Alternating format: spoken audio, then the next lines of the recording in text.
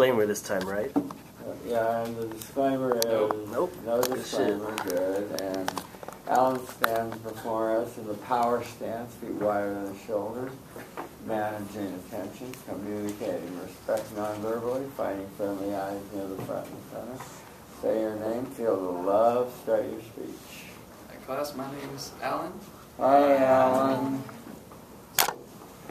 I was a newlywed when my new wife became very sick. I rushed her to the emergency room, and fortunately, 2 hours later, she was released with the doctor saying that it was nothing serious, she'd be fine in a few days. We were relieved. Until she received a surprise $7,000 hospital bill. That's when I realized that this healthcare system needs to change. So my question is, in today's politics, can it be done? Or is a bipartisan healthcare overhaul fantasy? My answer is, in the current political climate, there is exactly a snowball's chance in hell of a bipartisan anything, let alone a healthcare overhaul. Now let me give you 3 reasons why I say that. 1 is that it is an extremely divided political atmosphere. 2 is special interest interference. 3 is misinformation is creating divide among the public. So until these crippling elements are fixed, then a bipartisan healthcare overhaul is just wishful thinking. Now, let me explain my first point, which is the increasingly divided political atmosphere. Obamacare.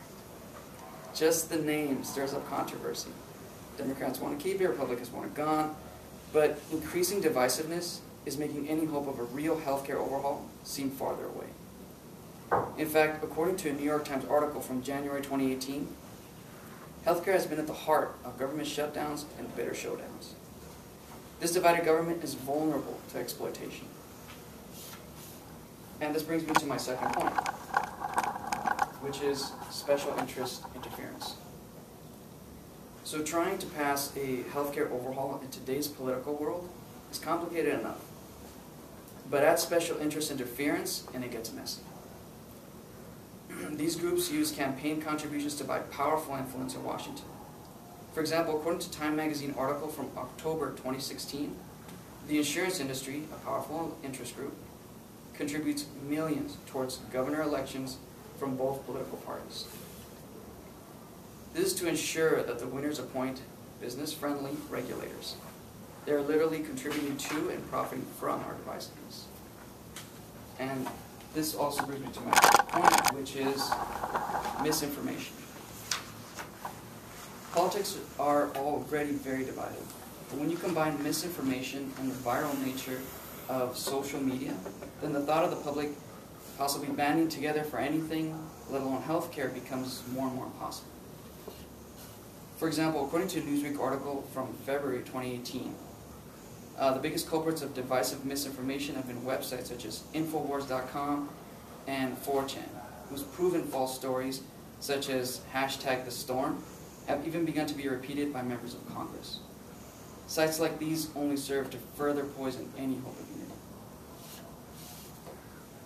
In summary, I've given 3 reasons that are holding back a bipartisan healthcare overhaul.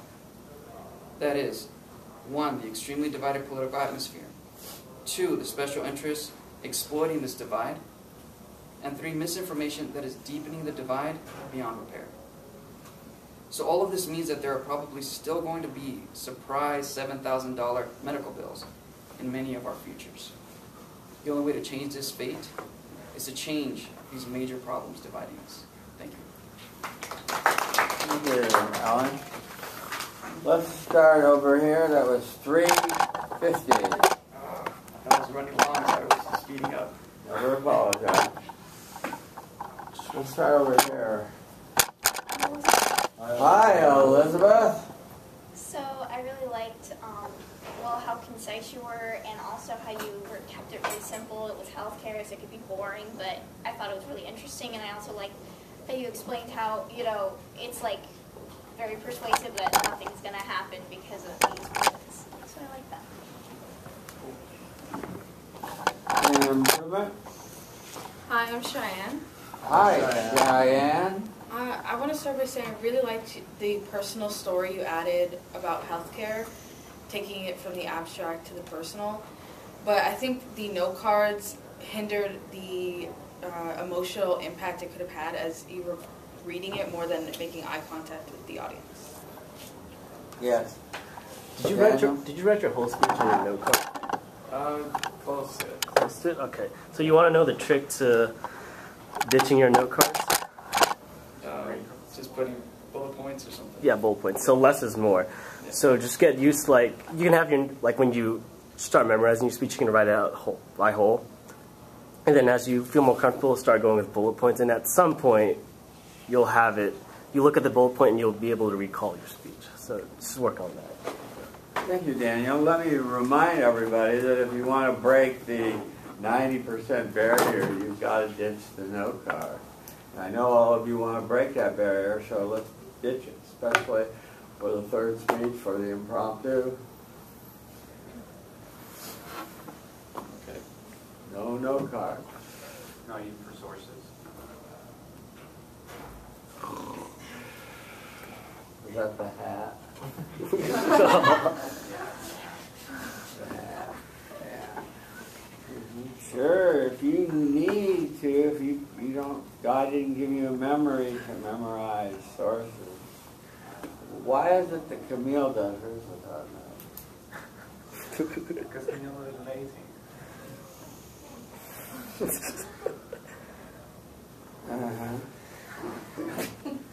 All right, well, I'll leave all that alone. All right, you got 3 minutes. Daniel, I like your beginning, your personal story.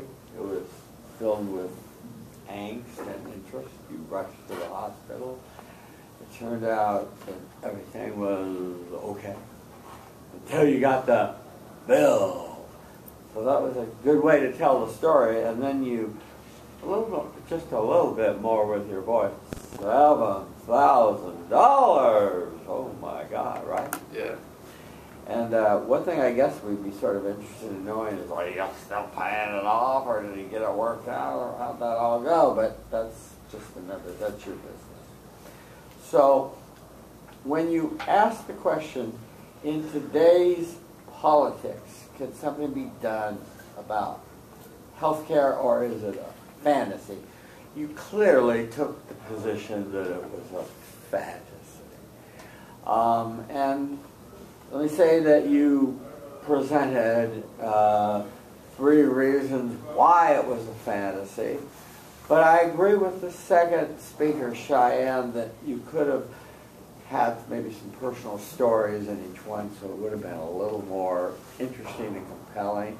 You had clearly about a full minute and almost a half to put in more details, longer quotes, and that sort of thing. The second overarching thing before I go through the specifics is just this. That it's important for us to know when your quote starts and ends, so we know when it's the New York Times talking and not talking, and then Alan starts up talking and not talking. Okay? So I had like maybe a pause after the... Yeah, or just say the New York Times said, unquote.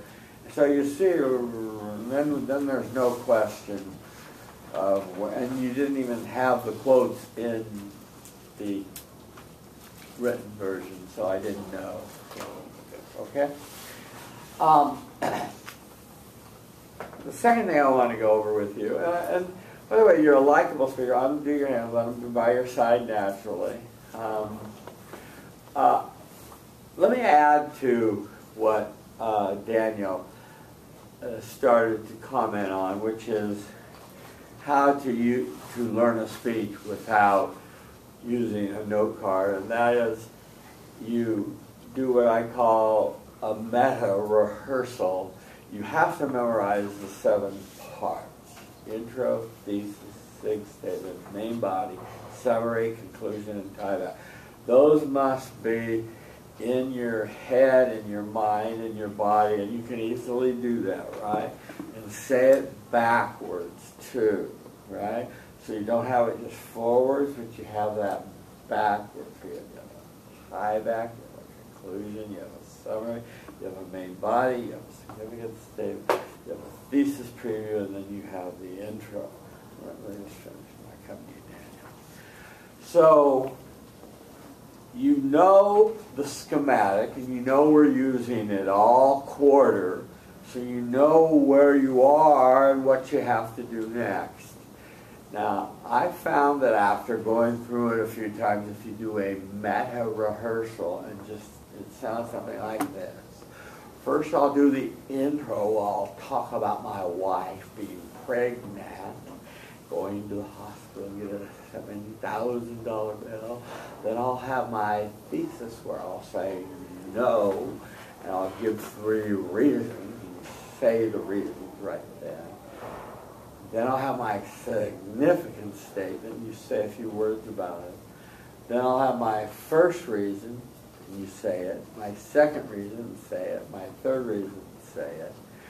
Then I will summarize, and I will conclude by talking about the $7,000 bill. I'll put the tie back first, as you did in this case, and then I will summarize. Then I'll conclude with, "There's no way out of this mess." And if you do that meta rehearsal where you don't say it actually, you don't try to say it over and over again, word for word, and the way you wrote it out, word for word. You need to trust your memory. It's a muscle that you have to use. And just look down and look up and see if you can't do it that way, and see if that doesn't help. Daniel, do you have something to add? So how did you memorize your past speech?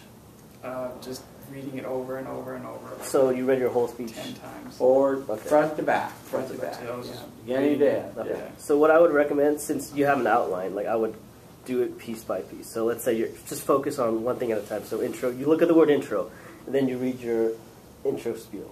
And then once you get that done, move on to the next thing, move on to the next thing, move on to the next thing. Because when you read the whole speech one time through, all the way through, it looks intimidating, right?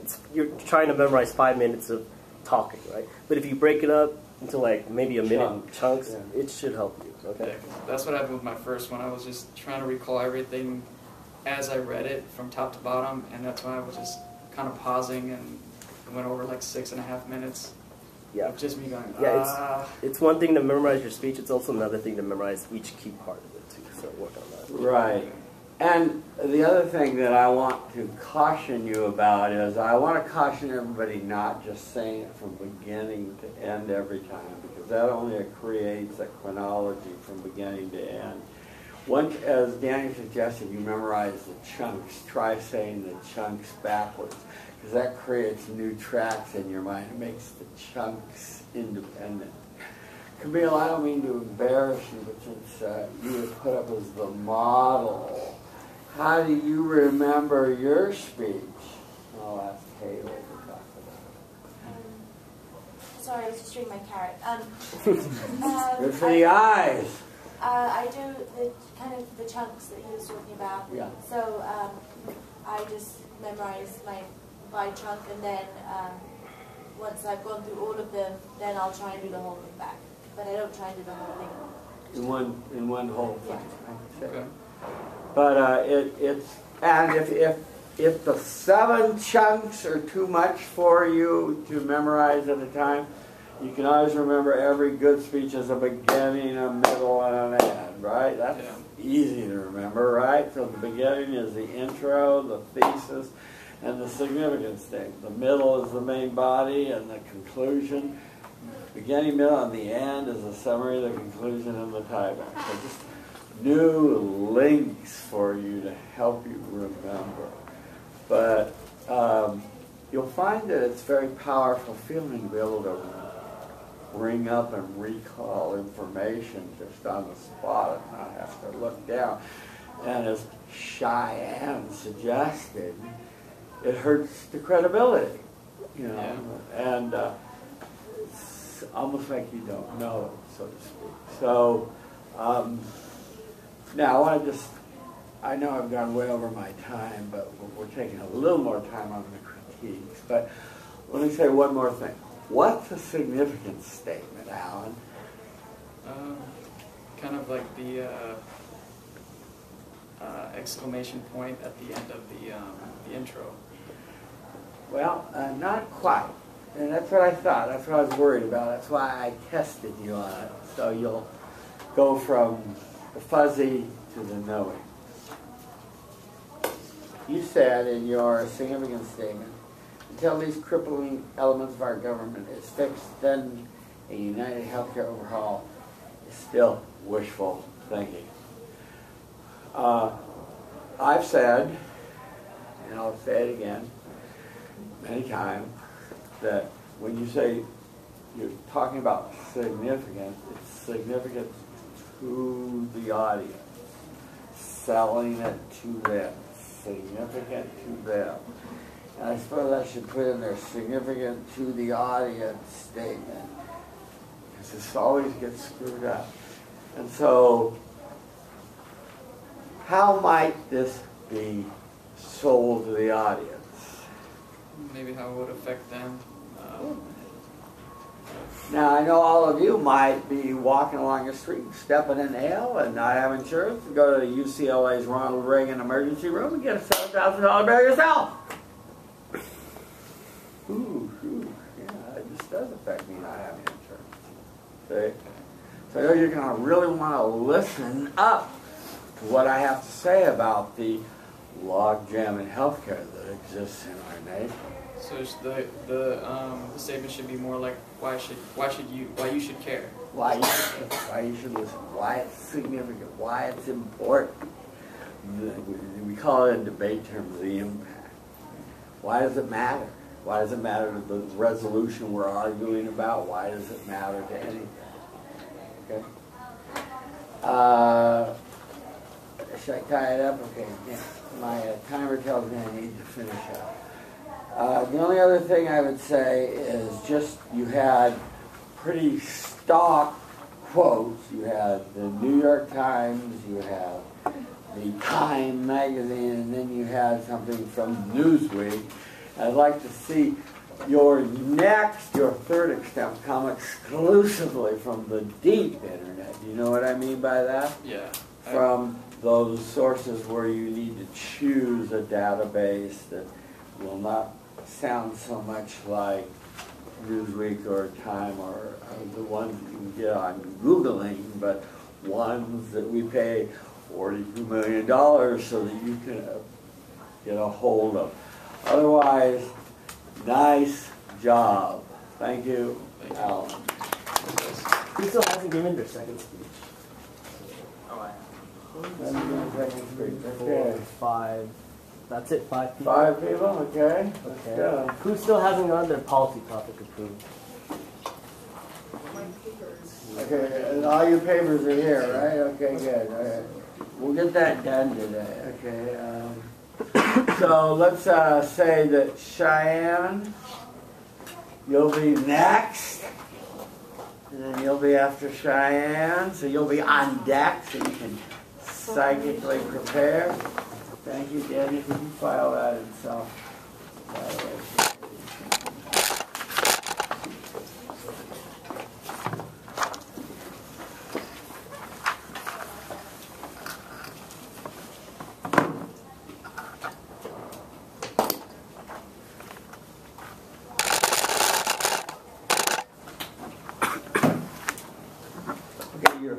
You're standing against the board, looking like you're afraid of us. So come a little closer. Okay. And you can. The bottom backs up the. You don't have to bring the camera back. The bottom brings the lens back to a wider shot. There. Okay. I have your outline. Cheyenne. Yep. Cheyenne stands before managing attention. She's reading. Clear your voice for her. Communicating respect non-verbally. Finding friendly eyes near the front and the center. Say your name. Give a love. Start your speech. Hi everyone, I'm Cheyenne. Hi, Cheyenne.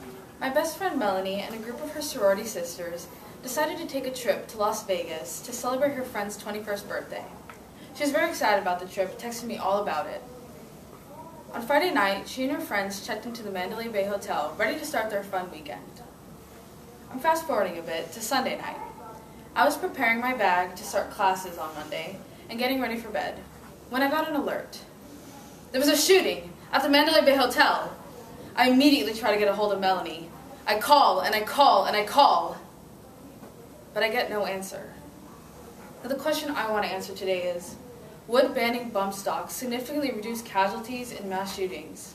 And while I wish a ban on bump stocks would reduce the loss of life in mass shootings, my answer is no, for 3 reasons. The first reason is that bump stocks are rarely used in mass shootings.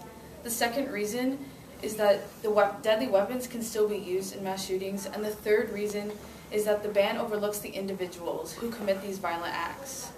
Now this issue is significant because we are at risk, as according to the Washington Post on November 2017, out of the 50 states in the United States, California is the one who's had the most mass shootings. But most importantly, people are being murdered, and we should care about this loss of life. Now the first reason a ban on bump stocks would not significantly reduce the casualties in mass shootings is that bump stocks are rarely used in them. Now a bump stock is an attachment that enables a semi-automatic rifle to fire at faster speeds. But in most mass shootings, thankfully, bump stocks are not used. And according to the New York Times, published on October of 2017, an associate professor at MSU School of Criminal Justice and a gun policy expert stated that bump stocks are a non-issue in homicides occurring in mass shootings. And according to a Vice article on October of 2017, bump stocks are used uncommonly because the device is impractical, as it sacrifices accuracy for speed. And the use of bump stocks in the Las Vegas shooting is an unfortunate outlier. The second reason a ban on bump stocks will not significantly reduce casualties in mass shootings is that the deadly weapons can still be used in them. A ban on bump stocks doesn't reduce the numerous amount of weapons used in mass shootings, particularly semi-automatic rifles. According to the New York Times in February of 2018, in 5 of the 6 mass shootings in the past 6 years, the shooters have used a semi-automatic rifle, particularly the AR-15.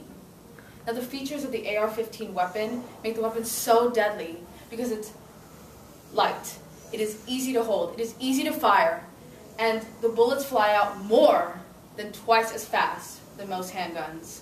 And these semi-automatic rifles have box magazines that can be quickly swapped out, and each magazine holds 30 rounds. Equipped this way, someone can fire more than 100 bullets in minutes. A person who wants to do the most damage in a limited amount of time can equip themselves with a semi-automatic rifle, and a ban on bump stocks won't prevent them from obtaining one. The third reason a ban on bump stocks won't significantly reduce casualties in mass shootings is that it overlooks the individual who commits these heinous acts. According to a BBC News article published in November of 2017, people who carry out mass shootings prepare the attacks. They take the time to think about creating the most damage. In the shooter who attacked the movie theater the Batman movie in Colorado, he chose that location because he thought a movie theater would lead to the most deaths. These people choose locations that have a large amount of people. The Las Vegas venue had 22,000 people in the crowd. These murderers prepare their attacks to try and kill as many people as they can, and a ban on bump stocks won't change that sick behavior. In summary, I've told you 3 reasons why, unfortunately, a ban on bump stocks won't significantly reduce the casualties in mass shootings. The first is that bump stocks are rarely used in mass shootings. The second is that the deadly weapons can still be used in the mass shootings. And the third is that the ban overlooks the individuals who commit these violent acts. So in conclusion, there should be no doubt in this room that a ban on bump stocks won't reduce the casualties in mass shootings. 58 people lost their lives in Las Vegas that Sunday. Early Monday morning, I got a call. Melanie was safe and okay, but there were many people who unfortunately weren't. And this shooting increased attention on bump stocks because the shooter used them on his semi-automatic rifles. But I doubt a ban on bump stocks would have reduced the tragic death toll that occurred in Las Vegas that Sunday. Thank you. All right, we're on 5:24. Okay, a little over time. Let's go to the front row. If you like, stand up, say your name. Alan? Hi, Alan. I really like the energy that you put into your intro. It was very passionate and it really just drew everybody in. It was awesome. Thank you. Thank you, Alan. Okay, second row. Hi, I'm Sarina. Hi, Sarida. I think you did an overall really good job. I don't really have much of a critique. Maybe just, I don't really have a critique. Not really. She was perfect. It was really good. Just like Jesus. Done. 4 minutes. 4 minutes. Thank you. Cheyenne, really excellent speech. Really, a really excellent improvement. And I love the way you told the story. And I want you to notice some things about the story. She gave just the right amount of detail.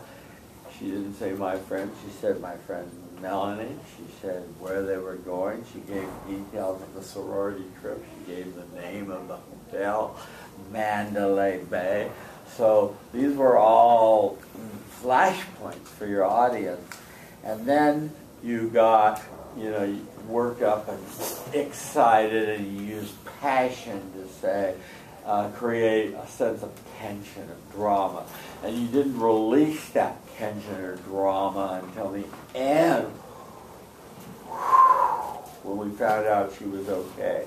And that's what a good playwright, what a good writer, what a good screenplay writer does.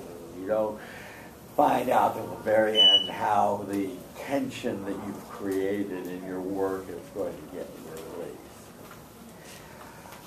So good job on that. On your thesis, I like the way you said an emphatic no, and so we knew your position right away. I was laughing this morning because I saw that President Trump has come out for banning bump stocks now in the wake of the Florida tragedy, and so every little thing helps. But we can see in these cases of the mass shooting, it probably wouldn't have helped. But yeah, Alan, did you see how a significant statement was supposed to be done correctly? Really well done. She used we.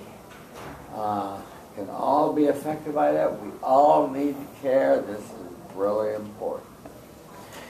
You have the goods on the statistics, and we all sort of half knew the bump stocks really weren't used in mass shootings. They're used for the, I don't want to say silly hunters. I'll pepper my mouth and just say hunters that enjoy watching their machines go off over and over and over and over and over again.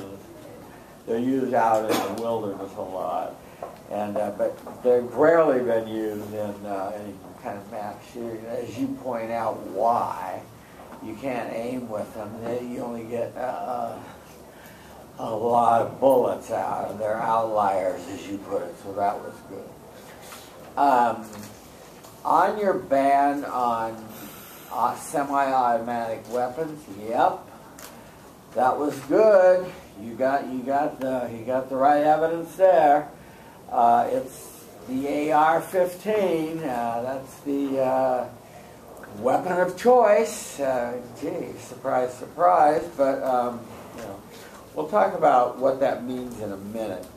As far as the ban that overlooked individuals and the people, and really what you were getting at was the psychology. But one thing I want you all to notice is she didn't get off topic, did she? She was asked to talk about bump stocks, and damn it, she stood by it the whole way through. Would banning the AR-15, would banning bump stocks get stop people from using the air-conditioning?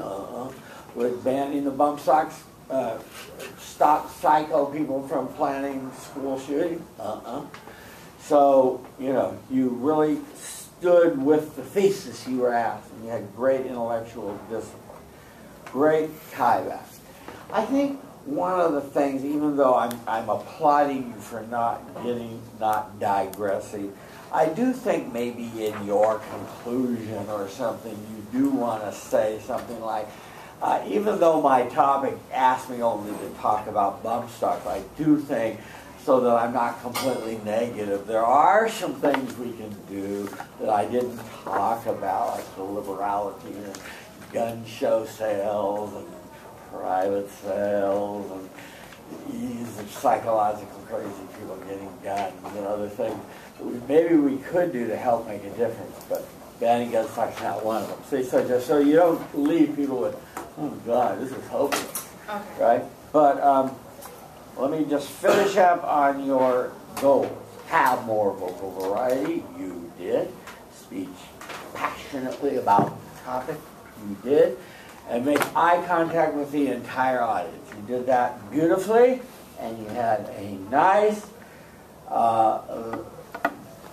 set of sources from the deep internet. Good job, Cheyenne Castro. Thank you.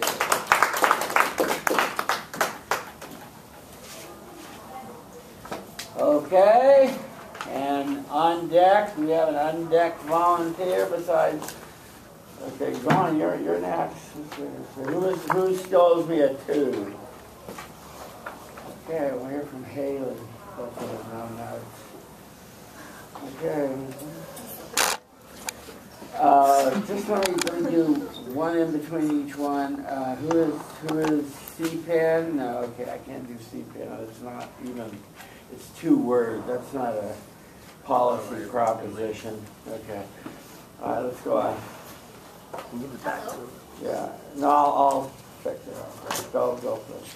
Hello. I'm Elizabeth. Hi, Elizabeth. Is Jared Kushner the smartest man on earth? Now that may seem like a ridiculous question, but it's one that John Oliver posed in April 2017, and it's actually valid considering his top role in the White House.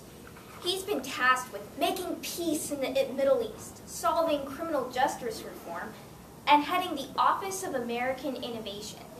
No one knows what the hell the Office of American Innovation is, except it has something to do with opioid crisis and veterans care.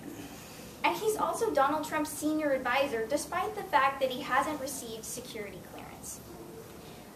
My point today is to answer the question of whether Jared Kushner is the smartest man on earth, or more realistically, whether he's a positive influence on the White House. My position is that he hasn't served the restraining or intelligent voice people hoped. Instead, he has helped turn the White House into a family business, has a personally spotty business record, and has been accused of trying to set up a private telephone line with the Russian ambassador. It's important that you know exactly what Jared Kushner does or doesn't do, considering his top position in the White House. The first reason I believe Jared Kushner is a negative influence is the principles of a democratic system versus a monarchy. America doesn't have a royal family. And even though presidents' families have played important roles in the White House, they're rarely 35-year-olds with no government experience. According to an Economist article from April 2017, the Founding Fathers feared that the president's families could get involved between the president and his advisors, have undue influence, or be manipulated by outside forces. What makes Jared Kushner different? The second reason I believe Jared Kushner is a negative influence on the White House is that his own business record, which is what he's supposed to be known for, is either spotty or not that impressive. According to Elizabeth Spears, who worked for Kushner at his New York Observer, in a Washington Post article from March 2017, Kushner tried to run his newspaper like a software company with frequent cuts and layoffs. Government doesn't work that way. And according to a New York Times article, also from 2017, Kushner's buying of 666 Fifth Avenue left him deeply in debt, which remains to this day. Even if we assume his real estate career and newspaper business are thriving, what does that have to do with government? What makes him appropriate for this position? The third reason I believe Kushner is a negative influence on the White House is his attempts to set up a private telephone line with the Russian ambassador and his meeting and email exchange with a Russian attorney who said she had dirt on Hillary Clinton. According to a New York Times article from 2017, Kushner met with the Russian ambassador to discuss setting up a private telephone line outside of normal government channels. He says his failure to report this was a paperwork error. And according to another Los Angeles Times article from 2017, Kushner had an email exchange and July 2016 meeting with a Russian attorney who said she was part of the government's support for Mr. Trump. He says that he left the meeting early and thought it was a waste of time. Even if we take his words at face value and assume that he is just an overworked and inexperienced campaign aide, then what is someone so incompetent doing in such a position of authority? In summary, I've given you 3 reasons why Jared Kushner is a negative influence on the White House, including his family connections, his incomplete business record, and his connection to Russian agents. It should be clear that he doesn't belong in this position of power. So I think we can assume that Jared Kushner is not the smartest man on earth. John Oliver said, "Why would anyone be excited about a 35-year-old real estate heir being America's last best hope?" Thank you. 5:01. Good. Right on time. We're here. Yeah. Camilla. Hi, Camilla. I thought that the way you speak is very clear and definitely conveys passion and energy, and it makes people feel like you're, being conversational, but yet also speaking with authority. Okay, good. Thank you. Stay in the power stance with your wide over your shoulders so you don't sway. Okay. Improvement. Hi,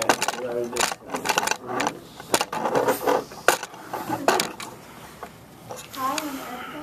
Hi, Erica. Overall, I think you did a really good job with your speech. It's just more confidence. I feel like you know your material. You just need to be a little bit more confident. But overall, great speech. Yeah. Okay, Erica, you relied on John Oliver, which we all, I think, like and admire and enjoy as a comedian. And he asked sort of an irreverent question about the president's son-in-law, and just listing all the things that he's been put in charge of sort of brings the point home of the absurdity of his position. And so I think you set the tone early for what your position was going to be with your introduction, and pointing out that he doesn't have a security clearance yet, and what we're over a year into the administration. Details, huh? Yeah. Your transition was a little abrupt from your intro to your Jared Kushner, but still it was an okay transition. Want to see a numbering of, I'm going to give you 3 reasons why he's not a positive influence on the Trump administration, and then go through 1, 2, 3. And then that will give us a better way to follow your roadmap. Your significant statement was okay. I would have expanded it just a little. Obviously, I want to see you follow our suggestions down and use the note cards next time. You can do that, right? Yeah, the quote from The Economist. I think that, none of us were surprised that so many of President Trump's family are in crucial positions. But it does make us nervous because it does violate the norm of what we've seen in the past, with the exception of John F. Kennedy, who made his brother, Robert, Attorney General.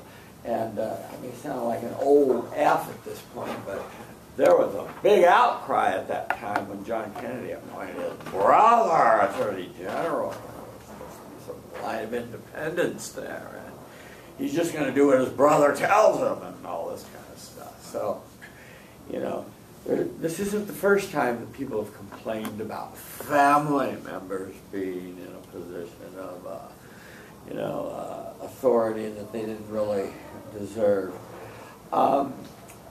Your position, your argument on how he did in the private company, which you said was sort of not even that good, but you point out that that doesn't really translate to government employment, was a good point. Could have been stressed and, worked out a little bit more. Okay, I see your one. I love the 666 that he bought on Fifth Avenue. I thought that was a great address for a piece of property. I know I'd want to live there. Not. Yeah. So on this dirt on Hillary Clinton, one thing, it was from the LA Times, not the New York Times, small detail, but anyway, I sort of thought he was really young and immature and gave him a pass, but I couldn't tell whether this was just opposition research and they were happy to hear it, similar to what every campaign does, or something more nefarious. And you seem to give us the implication that it was something more nefarious, but we don't know. So that was that. Your summary, your conclusion, and your tieback were all fine. Your Chicago footnotes were good. My only concern was just in the way you needed to have more confidence in your presentation. Put down that evil note card and you'll be great.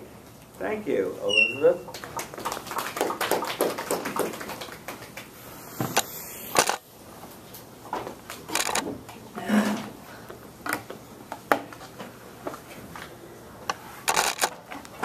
Hi, and on deck, who also owes me a 2?